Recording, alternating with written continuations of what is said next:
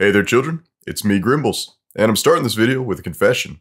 You see, I don't like to read. In fact, of the 60 books I've read in the last 3 years, every single one of them was narrated to me on Audible, usually by Stefan Rudnicki. This isn't a paid advertisement, by the way. I legitimately just like the way his voice sounds, and you should listen to him read Heroes Die right now.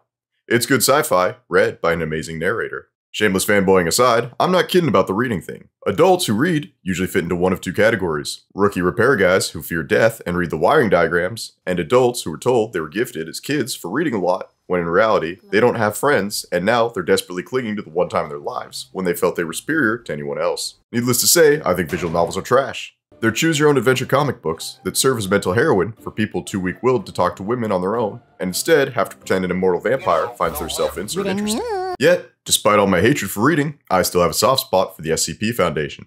Something about a bunch of people getting together to write creepypastas online that all bleed into each other narratively has always warmed my heart. So, when my buddy told me there was a game that let you emulate being a member of the O5 Council and manage your own SCP facility named Lobotomy Corporation, I was intrigued. Unfortunately, he also mentioned this was a visual novel, with cutscenes between every day in the game. This would have been a deal breaker, if not for the fact that one of the developers had the foresight to realize that there were some players who didn't want to waste their time with the uninteresting aspects of the game, and included a skip button, which I make sure I use to the fullest. Alright now, gaming review formulas on YouTube dictate that I should introduce the game by explaining its plot. However, as visual novel slideshows are a weak vehicle for storytelling, and I skipped all of them, I have no idea what the game is about. I could check the wiki, but as that would involve reading, I'm instead going to make up a plot for the game based on what I saw in the gameplay. Don't correct me in the comments if I'm wrong, I'm not going to read them.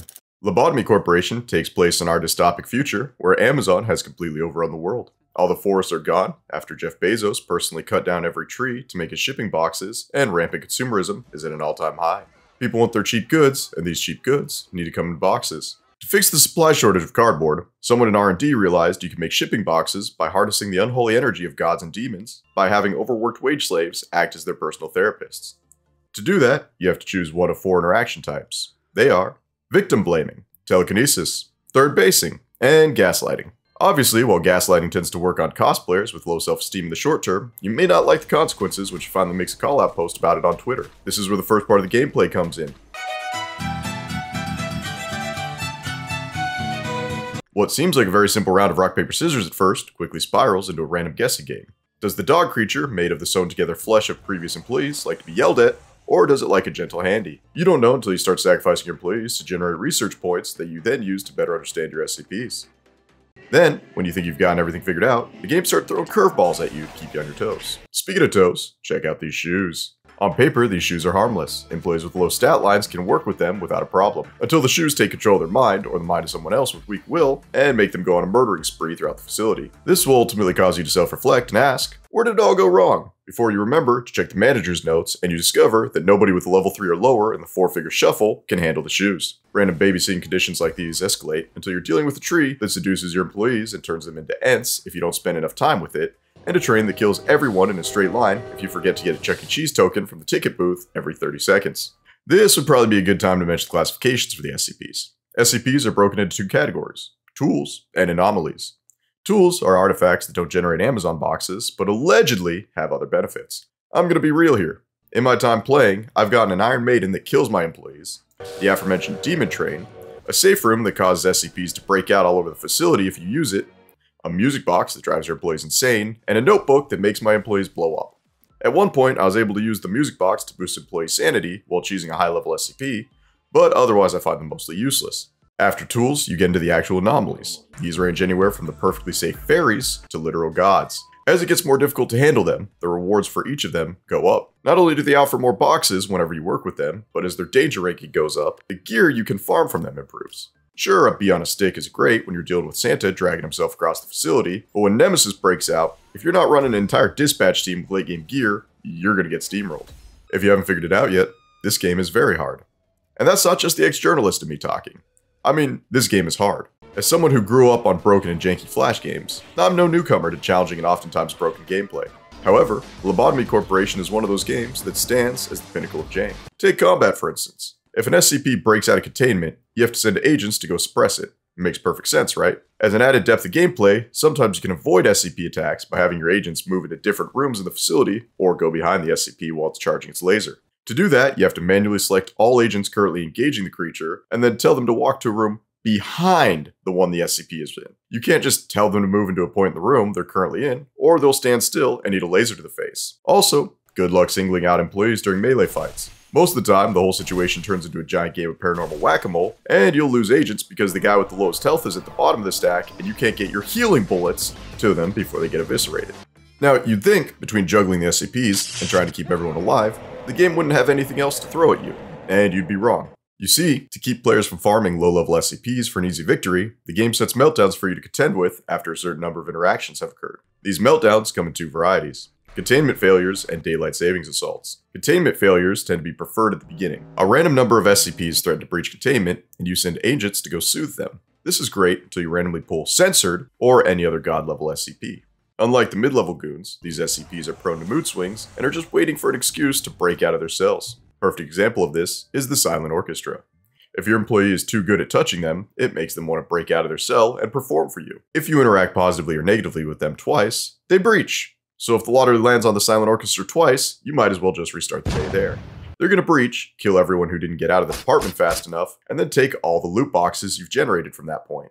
Late game, when you have 3 gods in your basement and the next meltdown is going to trigger 21 containment chambers, you're way more terrified of what the lottery is going to roll than what might attack from the shadows.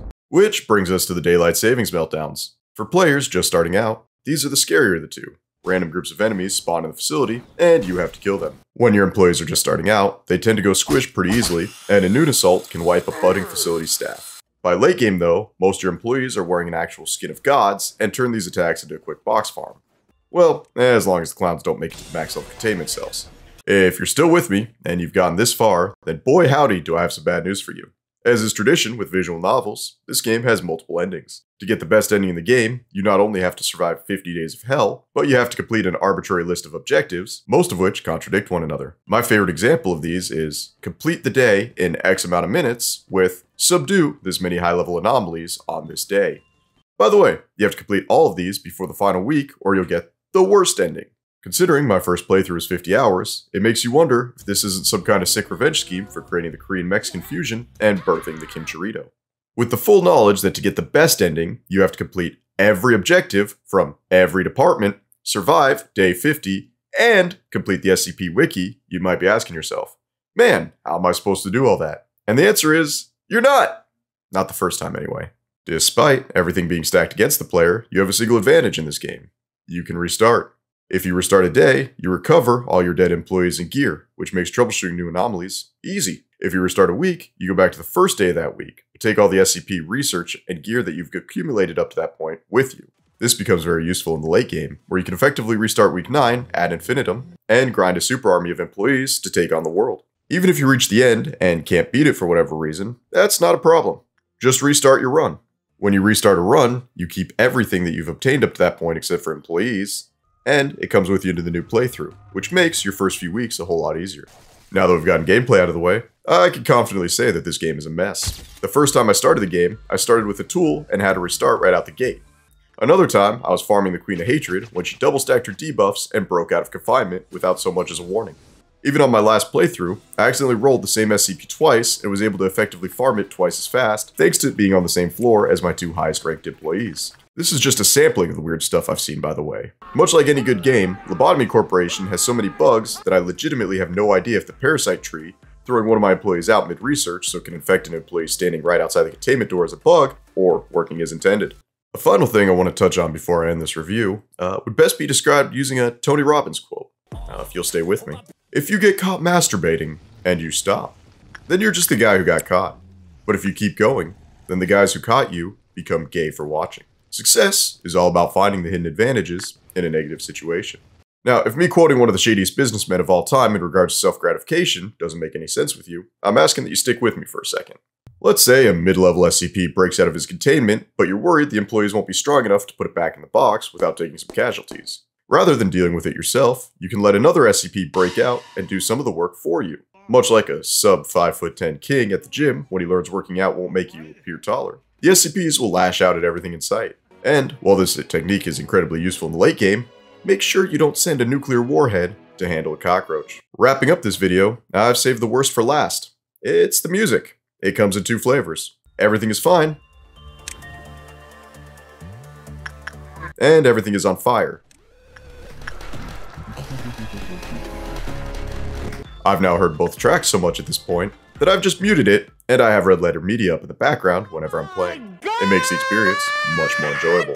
There is some other music in the game, but it shows up so late that by the time you finally get there, it's a breath of fresh air for a corpse that needed it 2 weeks ago. There you have it, folks. That's Lobotomy Corporation in a nutshell. An abusive game that I very much detest and wish I'd never installed. And you want to know what the worst part is? Despite how unfun I find the gameplay, how awful the music is, how insanely difficult and unforgiving it is, I still find myself coming back to it every so often. It's like breaking up with an abusive boyfriend and then calling him over for a booty call and letting him back into your life for a week when you remember the time he helped your aging father fix his car.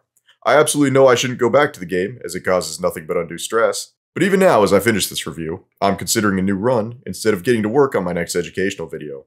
This game is awful, emotionally abusive, and spiteful, and I love pretty much everything about it, except for the cutscenes. I still have no idea what the actual plot is, and I'm going to leave it that way.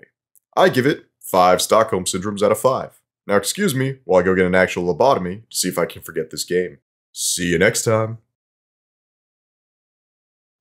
Alright guys, I hope you appreciate it. This video took a lot longer than expected because it was originally going to be a playthrough where I didn't read any of the flavor text. And actually I ended up doing that, but then I found out I couldn't narrate over it, and I just gave up and made a review.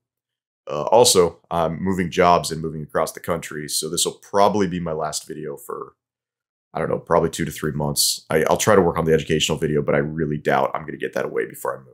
So I'll see you guys as soon as I get back. Sorry for the hiatus right after starting a YouTube channel.